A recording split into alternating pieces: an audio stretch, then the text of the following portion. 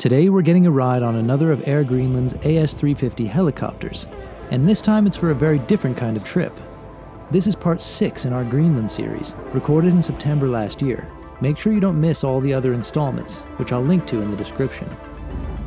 We have to fly over the water, so just in case of an emergency, these floats, they are able to pop up. And they will pop up to this height, so the helicopter will be able to land on the water, but you won't be able to open the door. So you have to release the door, put this it's a guard, and then pull the handle and throw the doors out. QNH 1006, temperature 1, time 10. We're headed down to a couple of mining sites south of Nuuk, flying down Greenland's west coast. While there isn't a huge amount of mining currently in Greenland, helicopters are key to their operation, both shuttling people in and out of these remote spots, and in some cases carrying heavy loads from one spot to another. That's known as slinging, and we'll get a look at that today as well. Okay, let's go.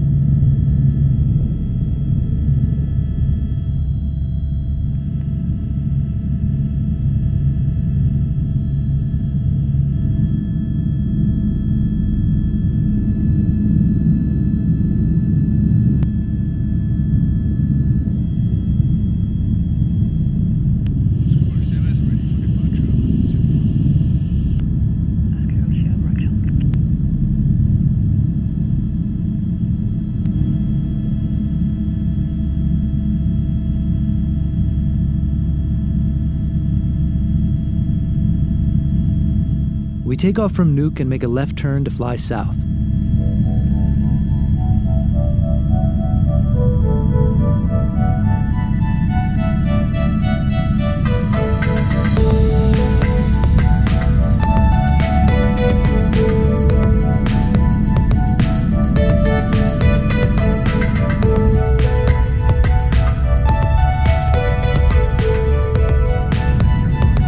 You get a good sense of the scale of the construction at the new Nuuk airport here.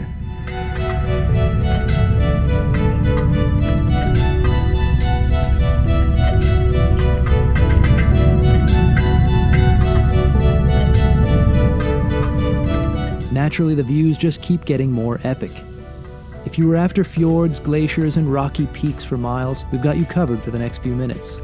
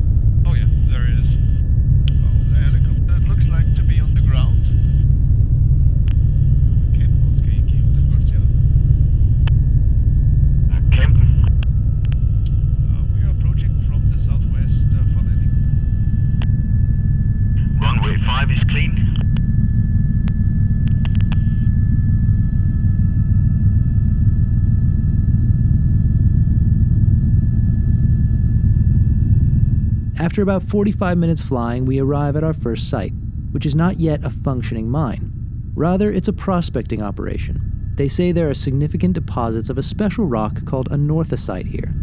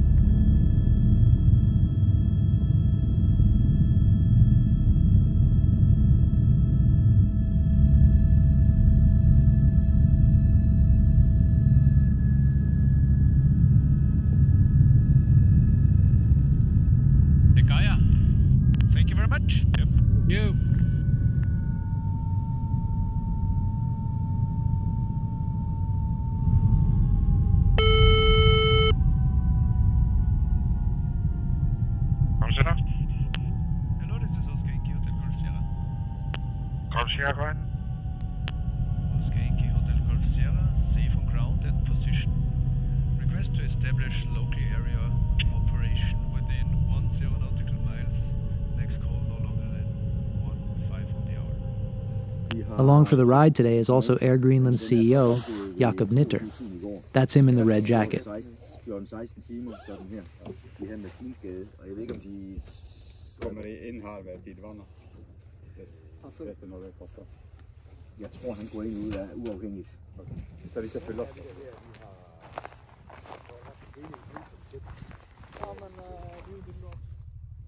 They've got a base camp set up down here and a drill site further up the valley.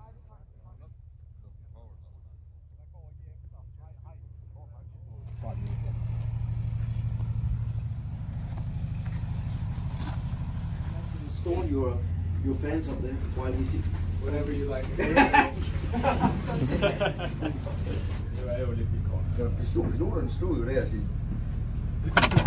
We hop up there to check it out. 4,000 hours, so yes. I think we should give him the quiz, the long one. Yes, I will give him the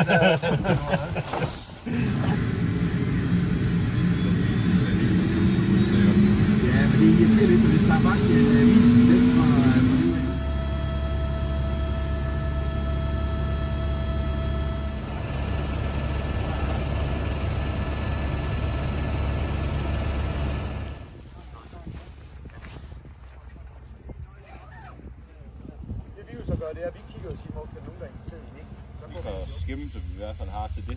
Workers here drill the rock, and then helicopters shuttle it back down the valley in big bags for analysis.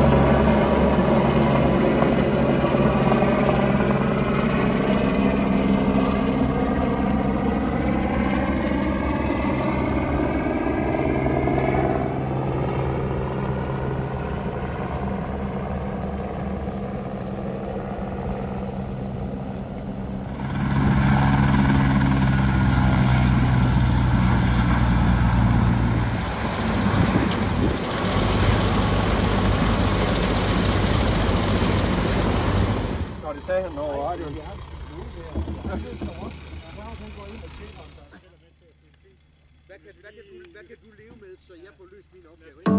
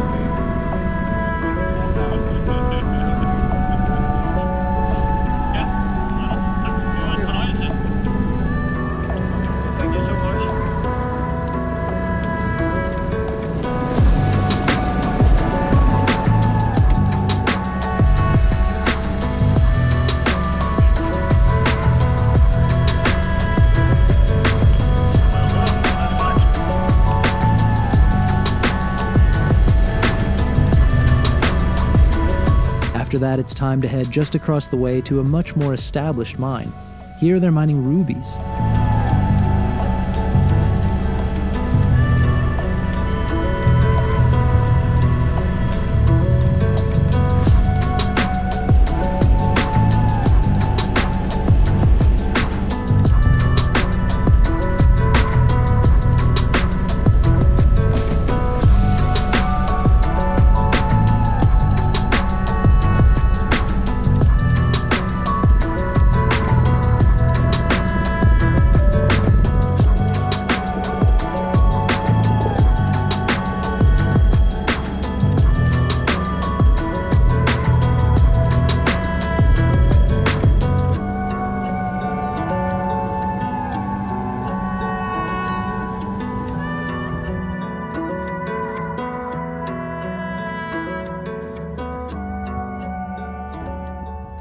We take a quick look around, have some lunch, and then head back to Nuuk.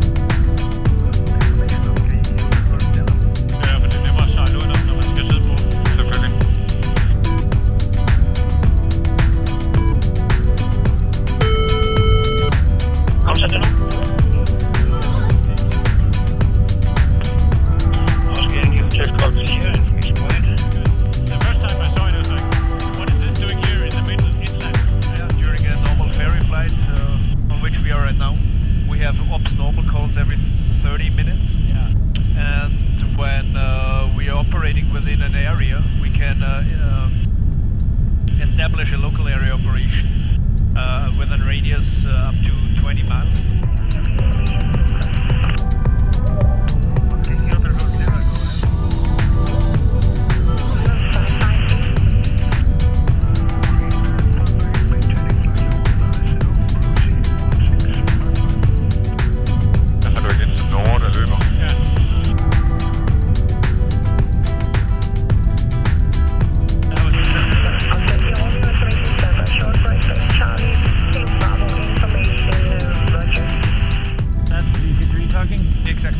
It was the DC-3 talking, and they are doing a survey project in the Nuuk area.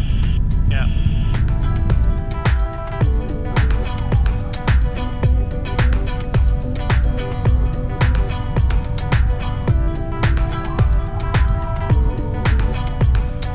If you look out to your left, just in the hole there's a lot of sand on the other side. Yeah. That's a World War II runway, actually. Wow. Emergency runway, and it was, I think, 16 or 1700 meters long, with all the facilities. So, and it has been used. I actually landed there with a little Cessna. Really? Yeah. Oh. I got stuck During the World War.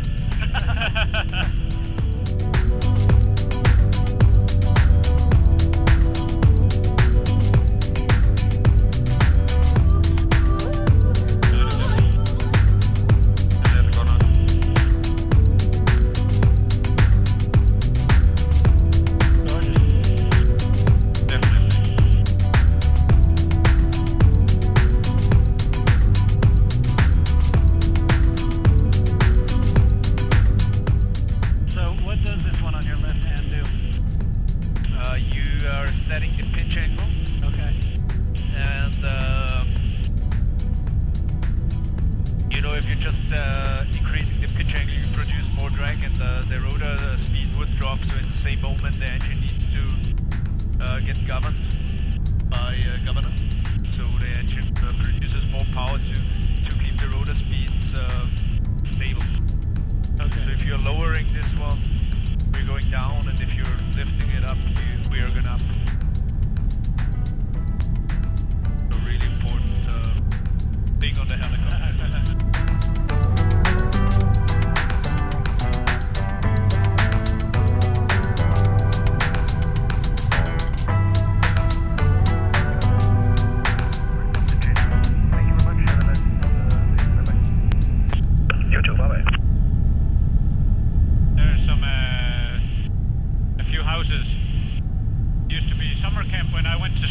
So we would go into this place for summer camp. Used to be before that it was a settlement. My wife's great-grandparents were actually managers of the settlement back in the day.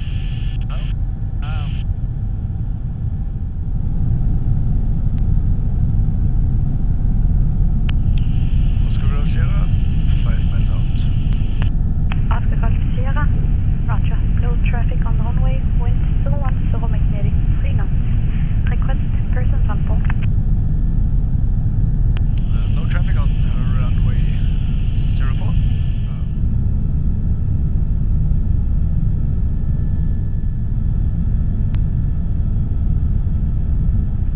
416, 40 miles out, 16,000 descending. Report. Please hold runway.